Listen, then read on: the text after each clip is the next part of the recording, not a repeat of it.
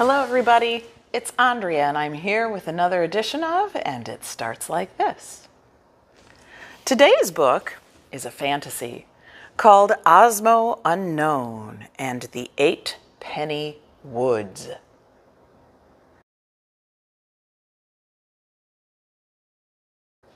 Osmo Unknown was written by Catherine Valente. Do you know the perfect kid for a fantasy novel? Well, maybe they'll like this one. First things first, I'm going to tell you a story. It's a rather strange, wild, grand story. In fact, it is a fairy tale. Now, no groaning. You are absolutely not too grown up for fairy tales. Nobody is. The kind of people who think fairy tales are frilly or silly or simple are the ones most likely to get eaten by a witch before next weekend. But I suspect you don't really mind any sort of thing being grand or strange or wild, as long as it is also exciting, since you are so grand and strange and wild yourself. That's why I have chosen this story specifically for you. And why I have chosen you specially for this story. When I woke up this morning, I did not even take time to pour my coffee. I knew that you were out there, even if you didn't know it. You were waiting for this exact story to find you at this exact moment. There is no time at all to waste, even for coffee, when a story has found its person. I'm so glad we have found each other. It was a near thing, too.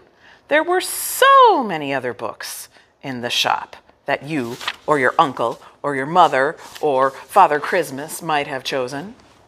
The story was very worried that you might miss each other.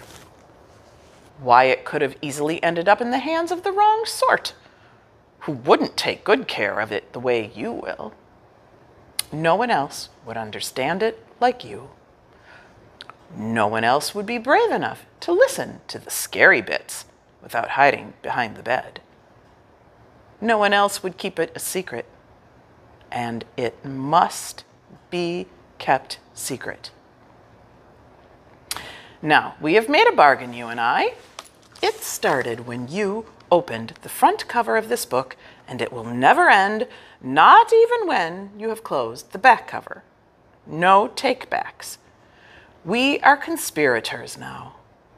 Once you've heard it all, from top to bottom, down to the very last scrap of fur and coppery scale, you will protect the secret at the heart of this story, as I have.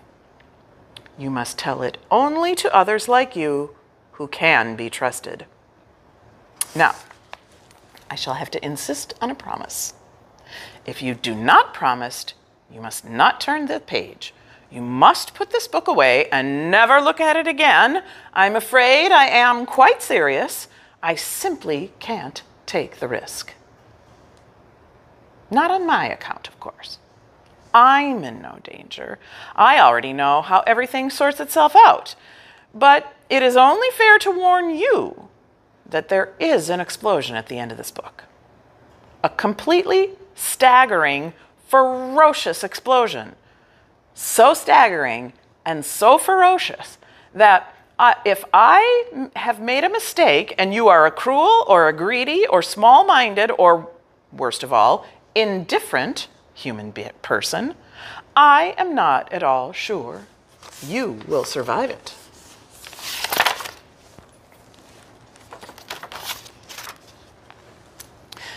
So you see, this is very serious business indeed.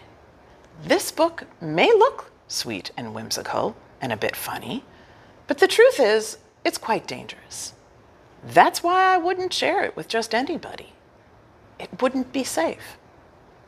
Now, raise your hand and repeat after me. No, that won't do. You must say it out loud. No matter how silly it makes you feel, I shall wait until I see your hand up. Grown-ups too. No one is excused. If you don't say the words, I must ask you to close this book at once and put it away at the bottom of your closet. or return it to the library, and go read something nice and breezy, with no magic or secrets or monsters or hungry dark woods in it. Are you still here? Ah, very good. Now, say your name, do very sincerely and most vigorously swear that I, being a friend to all things wild and fierce, shall never tell anyone what I know about the quidnuncs unless I am 100% completely and cross my heart certain that they are, like me, the very best sort of person.